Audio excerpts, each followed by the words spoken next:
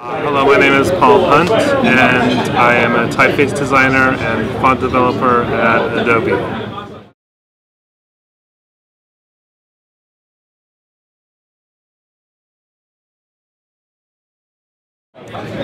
Well, I think there is very good education around developing non-Latin typefaces, and hopefully most people who kind of embark on that effort these days will try to make sure that each writing system kind of retains its own character. I think that the real drawback currently for non-Latin typeface design is just that there are so few fonts for writing systems other than Latin.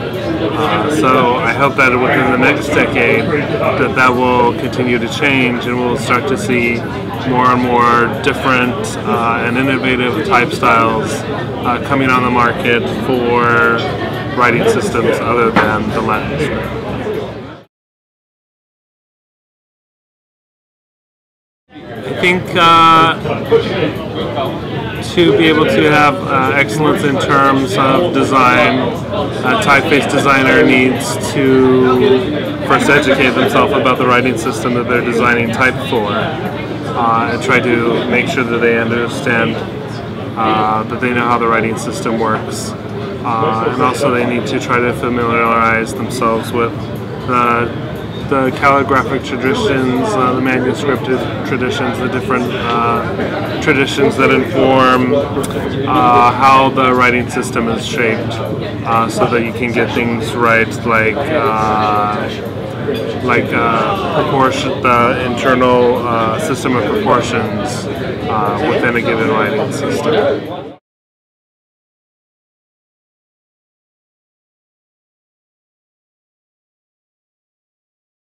Well, I mean, it's kind of a balancing act. You need to know how the writing system works, but also you need to be able to have some talent or some skill in designing typefaces. So I don't think you can really have one without the other when you're making a typeface, a good typeface for any script, whether it's Latin or a non-Latin script. You need to have both the knowledge of how the writing system works, as well as you need to have skill in designing letter forms for that particular writing system.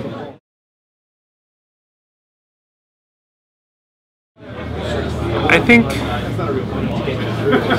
that's a tough question, because we in the West, we do use the Latin script, and much of our type culture kind of sprung up in the West.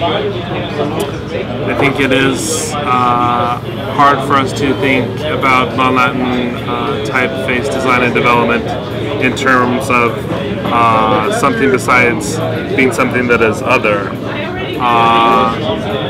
I myself struggle with the terminology non-Latin because it kind of just feels like a big like catch-all, and it does feel very other. I think that there can be some better terminology in how to refer to these writing systems, but I'm not sure what that would be yet.